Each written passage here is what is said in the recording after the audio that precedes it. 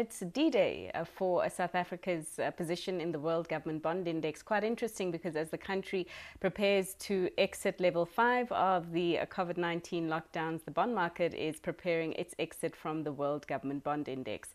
Before this, economists had warned that between $8 to $11 billion of outflows would result as a result of the exclusion, South Africa's exclusion from the WGBI. And this is because of mandates or investor mandates in which they're only allowed to hold investment grade bonds in their portfolios and not junk rated bonds like ours. But do the forecasts rather still stand, or has COVID-19 changed things a little bit? So I am now joined to discuss by Rashaad Tayob, who's a fund manager at Abax Investments, and James McDonald, who is CEO and CIO of Hercules Investments. Gentlemen, thanks so much for your time. And Rashaad, I'd like to begin with you because we did know that this was coming when, Moody's finally stopped cutting us some slack, as it were. But what we have seen is we've seen the rand, and we've also seen the bonds trading quite firm and gathering quite a bit of support. My question is, what does change now when we get excluded from the WGBI? Yeah, this was coming for a long time. In fact, for many years, it's almost all we were thinking about. But like everything which has been telegraphed for a while, what you find is that when the event actually happens, it actually becomes less, it actually has less of a market impact because everyone has had a long time to prepare for it. Now, the estimates were anywhere from between $1 billion, people thought, up to maybe $8, $9, $10 billion. But I think if you look at the market reaction, it's definitely at the lower end of the estimates. The other factor is that the rebalancing was postponed by a month. So we were meant to fall out at the end of March, but given the whole crisis, the index provider decided that they would delay that. And I think that also provided us a bit of time. I think if you look at the market environment, it's more important to focus on fundamentals and what the valuations are rather than technicals around indices, because those are quite transitory. And if you look at it, you're really seeing the impact of that in terms of this week, where you're having a risk-on event, bonds are stronger, the rand is recovered from its worst levels, and in fact, this index exclusion that we've been talked about for the last 2 years has become a non-event. Certainly. And James, just to bring you in here, I do understand that Hercules Investments has around $200 million of assets under management. And I'd like to ask about your exposure to South Africa, particularly our bond market, and what changes for you when we are excluded from the WGBI. The exclusion from the index, as Rashaad said, is not a big deal. But it does introduce an entirely new opportunity set for investors with a higher risk appetite for these type of rated securities coming from governments. I also like Russia in this space. Now I can look at South Africa as an allocation for our growth-focused clients as we look at into the recovery phase of this crisis. It is important to understand that this exclusion is just the beginning of the problems because of the debt to GDP levels and because of the cost of servicing all of South Africa's obligations. Understand that there was stagnant growth going into this before the crisis. Now that the crisis has come, these are going to be challenging times, and we're going to see unprecedented levels of budget deficits, which are going to put pressure. But South Africa is a strong country. It's not going away.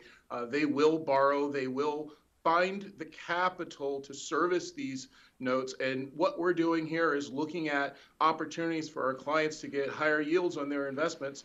And although that index will exclude South Africa, there's going to be a whole other class of investors who are interested in high yield debt that will come in and provide support over the long term. And I'm wondering, Rashaad, if the latest action now from ratings agency S&P Global, in which it downgraded us further into junk status last night, has made our debt even more expensive to service. It looks like it was also a non-event for the market, judging by what the rand did today. But in terms of the bond market and what this means for the kind of interest bill we'll be paying, or the bill that we'll be paying to these investors that still want our bonds, how does this change? Yeah, I think S&P has been more They followed a certain playbook in terms of looking at South Africa, where they look at technicals and fundamentals, and that's why they've adjusted their ratings. In fact, they downgraded us 2 years ago. Moody's has been quite flexible, so they've established red lines, but whenever we breach those red lines, they've effectively moved the benchmark, and that's why they've allowed us to remain investment grade for a lot longer than we should have. But if you look at the bond market performance, you're seeing that we are, in the last 2 weeks, we're definitely in a risk-on mode in terms of the global environment. So the Fed has come through with some very strong statements. They're buying effectively $300 billion a month of treasuries. They're going into the high-yield market. And Powell has come up and said he's used the term whatever it takes. So that has pushed people into risk. And emerging markets eventually become a beneficiary of that. So the money first flows into investment grade, it flows into high yield, and now it's trickling in the last 2 weeks into emerging markets. And that's why you've seen this recovery in South Africa. And in this type of environment, ratings and more longer term factors become less important than the short term flood of money that's coming into emerging markets and spilling over from the developed markets. I think that in due course, because of South Africa's debt problem, like James said, the debt to GDP ratio in South Africa is now at the stage where it's out of control. We need a concerted effort. If we can't do that, if we can't bring that debt to GDP trajectory back into line, then the fundamentals will assert themselves and the bond yields will eventually rise at some point. The last 2 weeks, the global environment has been very conducive to risk, and that's why South Africa has been spared, even in this environment of poor fundamentals. Well, James, we're certainly quite thankful then for the action from your central bank that's willing to do whatever it takes at this stage, and an emerging market like South Africa benefiting from that search for yield. Rashaad is talking about the fact that in the short term, it's about getting in and getting out quick. We're not really looking at the long-term fundamentals for the economy, which are well known and which are not the prettiest. I just want to find out from you, even in the short term, I mean, are you going in completely blind, and is it all just about the yield, or what kind of risks or concerns do you still have, even if you're only in our bond market for a short space of time? To be clear, I think that this is a medium to long-term investment opportunity. In the short term, the current risk-on cycle is very temporary. The immediate actions that central banks around the world took at the introduction of the virus were an indication of their understanding of the medium and long-term catastrophic effects of the suspension of these economies will have. This risk-on environment is temporary. Over the next several weeks and months, we will see data come out from governments around the world showing the actual impact of the virus. Feds understood what was coming, but they didn't have the data to act. They took preemptive measures, and those measures have given the market support here. However, when the data comes in, we'll understand how bad things actually are, and you're going to see an incredible amount of defaults from small businesses and consumers, and banks don't have risk models to lend in this environment. And so although banks may have support from governments, individuals and businesses don't have credit from banks. They are not lending in this environment. We think we're going to see a late Q2, early Q3, complete washout of markets, both bonds and stocks. And at that point, the markets are going to actually be depressed. In this state, we'll be bargain hunting. And when we're bargain hunting, we're looking for good opportunities. South Africa is a strong country. It's an important role member in the world. And those bonds will be paid. And we're going to look to come in and purchase those bonds as we go into the recovery phase of the economic cycle when the COVID virus passes. Will they be paid? How sure are you about that, James? And I ask in the context of our land bank, a state-owned enterprise that has recently defaulted on some bond payments as a result of COVID-19 and the liquidity challenges thereof. That event, what did it translate to? What did it mean for you? So there will be facilities set up by agencies such as the World Bank, the International Monetary Fund, and others. There will be banks that come together as they always have during crises. There will be sovereign wealth funds. There will be sources of capital to inject into the economy and to inject onto the balance sheet of South Africa. Understand, when prices get depressed, when there are stressors to institutions, those are the best types of investment opportunities that the deep pockets can do. And it's not just about rescuing the economy, it's about making a prudent investment as well. And this downgraded, this phase of the COVID crisis is just the beginning. They're not going to let South Africa slip into oblivion. There will be capital. It's not going to be cheap capital, and we have to be very careful about the budget deficit as well. But over the long term of